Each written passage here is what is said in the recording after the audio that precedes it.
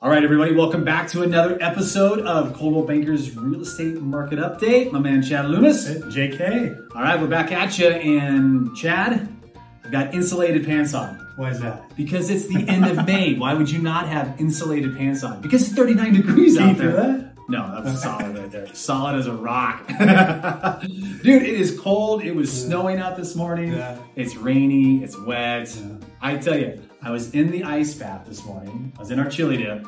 It was literally warmer in the chili dip than it was outside. So I stayed in a few extra minutes because it was warmer inside the chili dip. That's how cold it's been. That's awesome. No, it's not awesome, but thank you for saying that. All right, so speaking of, I'll tell you, like, what's going on? Is the market cold or is it warming up? It is warm. It is. Just warm. Warm. Lukewarm. Lukewarm. Okay. At least over this last week. Bath water warm? Yeah. Okay. All right. Well, you want to give local? You want to go national? Let's go national. National. Okay. Well, it is kind of warm. I would say it's warm in the sense the fact that the trend now for like the fourth week in a row is that we're starting to see more price homes or more homes price adjustments. We're up to 34.4% of the active inventory across the nation is now having price adjustments. So what does that say? It sounds like we're kind of flattening in that market, which is great for buyers, yeah. More inventory, and really important for sellers to make sure that they're priced right when they hit the market.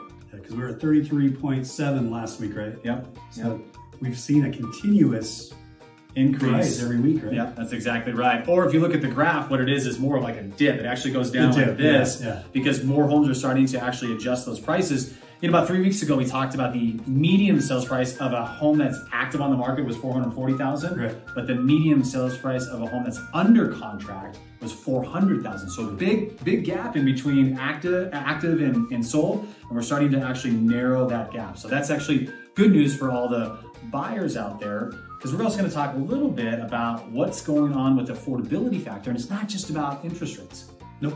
No. So do you want to go first? You do yours, and then I'll finish up with mine. Yeah. All right. So here in the local market, last week was pretty big jump in pending sales. This week it's steady, which is good. We're at dropped to only 3 pending sales. We're down to 179 overall. The 115 to 215 range dropped 1. We're down to 23 in that sector. The 3 to 15 range, which was didn't do so great last week, did better. Was the big sector this week. Okay. An increase of 5. The 315 to 5 had an increase of 1. We're up to 45 there, and the 500 plus range we dropped 3. So we're down to 31. So inactive listings, of course, we only had about an increase of 3. So. Okay, so let's talk about affordability factors right now, because we've been putting a lot of blame on interest rates. Yeah. And what we're seeing out there right now, it's not just about interest rates right now. We're actually seeing interest rates kind of fluctuating down a little bit, so that's great, below 7%, which is awesome. But what's really putting an impact on affordability factors is the taxes. We've seen a lot of increases in taxes, property taxes. You probably got your tax bill, right? Your revised bill. You're probably just stressing out, want to tear that thing up. It's not going to go away.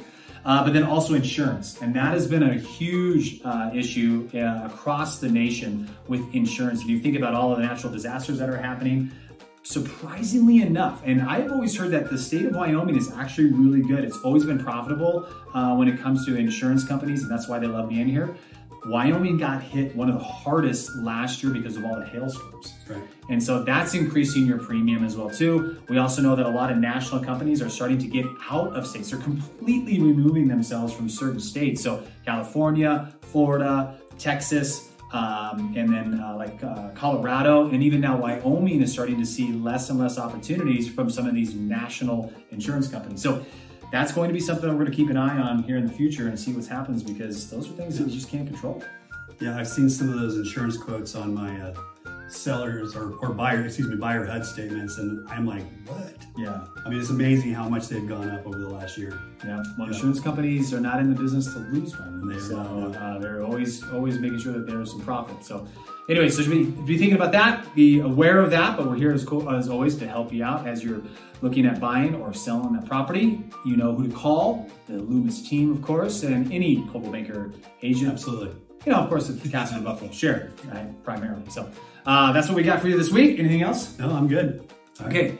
Have an awesome week. Enjoy Memorial Day weekend's coming up. Enjoy that long extended weekend. And we'll look forward to giving you some statistics next week.